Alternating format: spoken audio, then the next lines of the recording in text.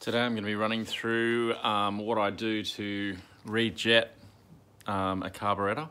So basically if you're trying to do a performance motor or something like that and you're putting a bigger carburetor on an outboard, in my case, and yeah, you look at your spark plugs. I'll put a picture up now of one that's running lean.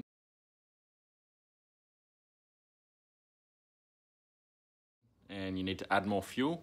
I'm going to run through how I enlarge the high-speed jets on a carburetor. All right, here we go. So obviously, first of all, we need to get to the high-speed jet. So I'm going to take this float bowl off this carburetor, which is 1, 2, 3, 4 screws.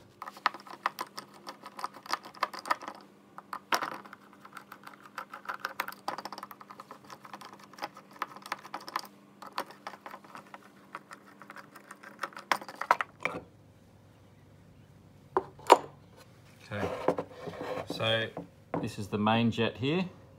I need to take that out.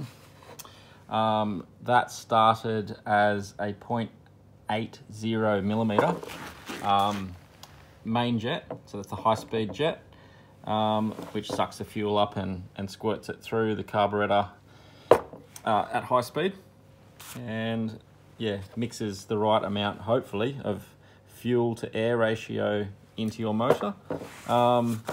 So I have these tiny little numbered drills. I think they run from roughly like 0.3 something of a millimeter up to 1.2 millimeter. And with this jet so far, it started at 0.8 of a millimeter, and that was too lean, running too lean. Put another picture up of the spark plug now of what too lean looks like.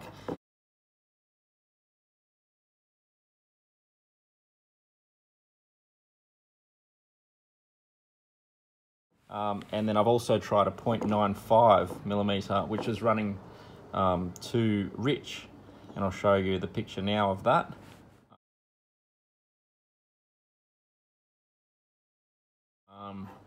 So anyway, at the moment I've drilled it out to a number drill number 66, which is a 0.84, and that ran a little bit better than the standard 0.8 factory, but it's still running slightly lean. So I'm going to drill it out to number drill 65, which is a 0.89 millimeter, and then obviously have to test the motor and yeah, read the spark plug again and see how that goes. So anyway,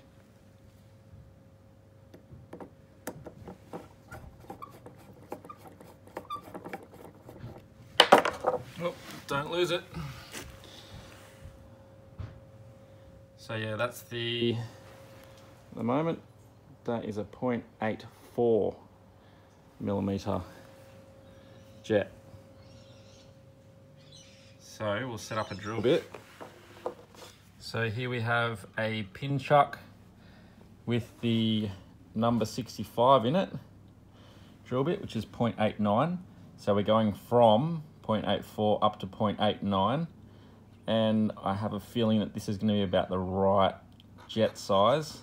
I have a 0.9, a 0.91, and then I don't have any drill bits closer to 0.5 from there. So hopefully it's within 0.89, 0.9, 0.91 of a millimeter.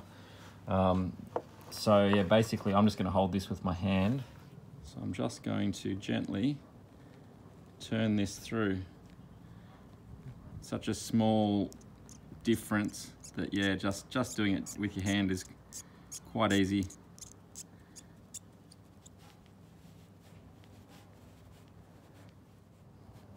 Yeah, I feel like if I put a drill bit this small in my cordless drill, no doubt I would probably break.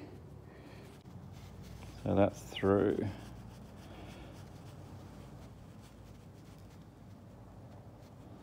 best just to take your time with something so small.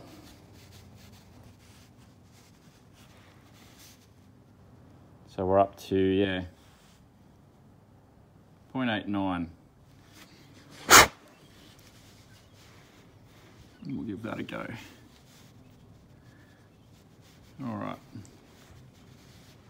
So yeah, obviously just blow this out now, put it back in to the carburetor, put this back together, back on the motor, and then more testing. There you go.